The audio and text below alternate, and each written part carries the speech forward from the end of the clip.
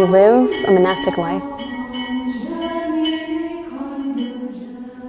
Music is just a huge part of our life. We probably spend about 3 hours a day chanting the Divine Office. We've been described as an ascetic community. We're very much caught up in pursuing God as beauty and goodness and truth. We're also a very hands-on community in that if there's anything that we can do on our own, we do. The graphics, the artwork, the photography, the music arrangements, of course, and then also even some of the Latin translations the sisters themselves will do. It's a beautiful way to share our life without compromising too much of it. With this new CD, which is called Angels and Saints at Ephesus, people will find an album similar in many ways to Advent at Ephesus. It's all of us singing together, again, a cappella, no instruments accompanying us. The title Angels and Saints at Ephesus comes from the fact that we are giving tribute to all the angels and saints. We wanted to do something to honor them. They are such wonderful intercessors for us, wonderful helpers, helping us get to heaven. And many saints have written wonderful prayers, wonderful prose, poetry, and it's often set to music.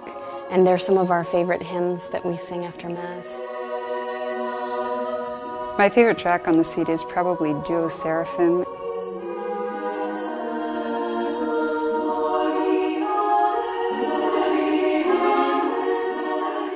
It's a very energetic piece. It's one we learned for the investiture of 3 novices.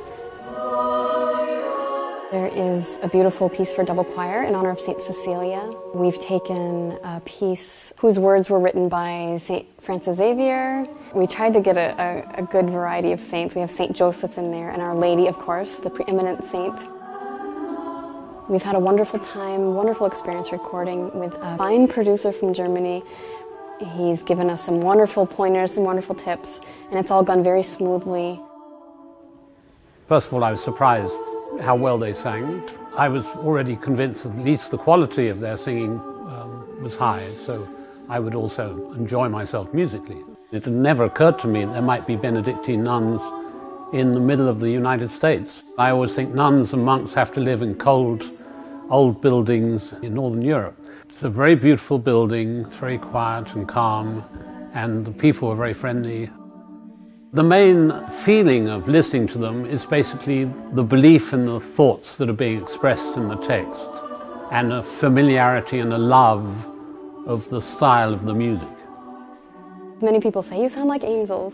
If we do sound like angels, then the angels helped us. And we're convinced actually that they do, that they come in and sing with us. Because you take 22 women and throw them together, you get a huge variety of voices and sounds, and somehow it all works out. And we attribute it very much to the angels.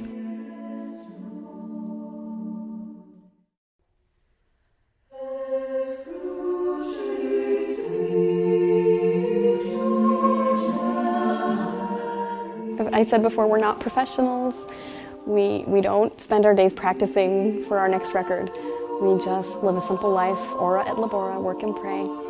And thanks be to God that He can choose weak instruments like us to do that, His work.